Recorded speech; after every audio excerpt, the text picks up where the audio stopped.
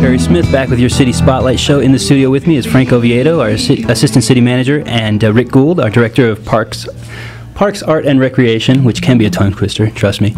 We're talking just about some of the capital improvement projects that are coming in the pipeline for the city in the next fiscal year, which just started in July. And the city is already underway on some, and it's just getting started next week on another one. Frank, we were just talking about that beforehand, the Newhall Roundabout. I know the city has done extensive outreach on that, and it's gotten a lot of feedback. Talk to me a little bit about why we're doing this, and just kind of guide us through that process. Sure.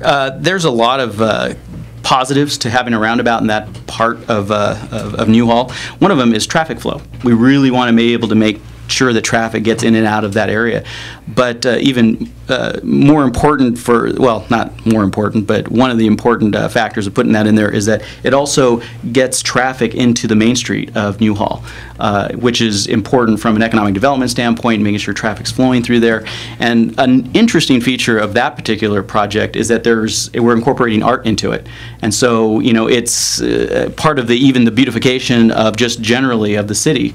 And so, between getting the traffic flowing better through that part of town, getting people onto Main Street so they can experience Old Town Newhall, and then having the art, it really does a great job to make Newhall a premier part of the city. So, and I know the city's done a lot of work on just kind of upgrading that area, and a lot of projects. You have the library right down the street from there. What prompted the roundabout? We don't have a history of those here, and so how did you guys decide that a roundabout would be the way to go? And Well, our traffic engineers are always evaluating what the best possible way to move traffic in and out of areas of town, and this seemed to be one solution that helps in that regard. It doesn't always work in every instance, but where it does work, we want to be able to make sure that traffic flows properly, and in this case, it worked from all the traffic evaluation that they looked at in that particular area.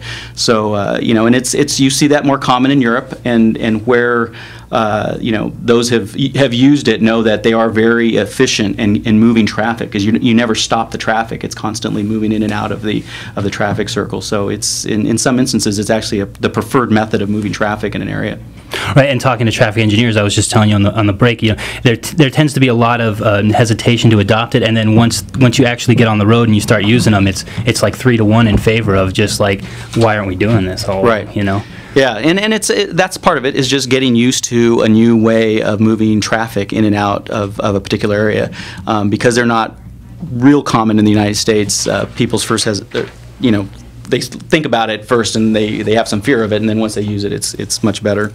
Right, and one thing you were mentioning, we do actually. I misspoke, Rick. We did have a roundabout back in the day. Yeah, back in the 1930s, Old Town Newhall had a roundabout in that location. And, okay, interesting. We have a photo of it, and it's fascinating. That was the way. That was the preferred method of traffic back then. Granted, the cars were going a little slower and maybe not at the same volume, but sure. And there was probably a little more horse traffic at that time in this area. Could have been. Yeah. And now also you had mentioned one thing that I thought was interesting was that there's going to be an arts element to it.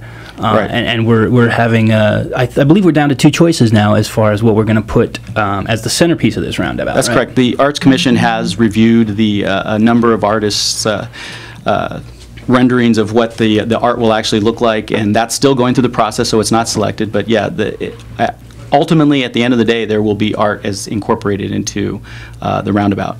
Now, I don't want to get anyone in trouble. Are you guys allowed to give your preference beforehand, or is that influencing the? Because we have a Tatavian a dedication to that part of our history, and then we have another a Western film reel that's kind of that part of the history. So both aspects, it looks like kind of fittingly, it seems like look at the history of this area.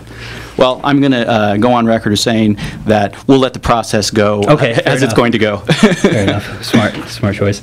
And then, so yeah, that's going to be affecting the area for the next few months, though. There's going to be a little bit of rerouting. That's correct, and there has been extensive outreach with the business community, with the residents from the area, and just generally, so people understand that there will be construction there for some period of time while they're building the roundabout. But yeah, what the engineers have done is created alternative routes that traffic can move traffic around Newhall in that particular area.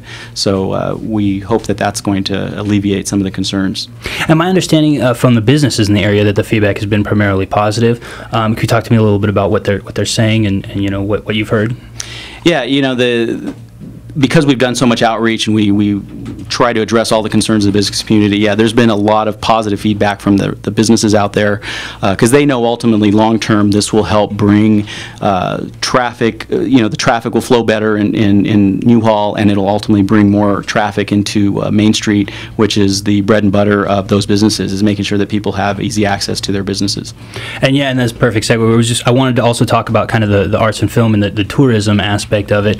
That's all going to help be a bigger draw for the area, and historically that area has been involved in the filming, and now that area is kind of getting a little bit broader as far as we're bringing in more filming. We just released the numbers, and our filming is up like something almost more than 10%. I forget what the actual figure was. Yeah, filming is obviously a big part of our economy out here, and we want to continue to foster that and make sure that it goes unhindered. And what are some of the other projects kind of on the horizon for the city?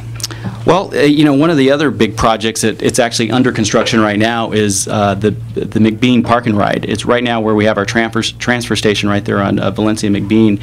Is we're going to expand that to an additional 280 parking spots, some additional canopies for buses. We'll be able to get so residents can park their cars there, get on a commuter bus, go downtown or wherever their final destination is for work or otherwise, and then be able to come back to this beautiful park and ride. And that's going to make a big difference in terms of moving traffic, getting cars off the road in that time of the morning and what have you. So that's another big project that we're excited about. And then right up the street from there is the McBean Bridge. That bridge will also be widened as well to help relieve some congestion in that area of the city as well. Awesome. We'll talk a little bit about that process when we get back from our break. This is the City Spotlight Show, and we'll be right back. This is your hometown station, AM 1220, KHTS.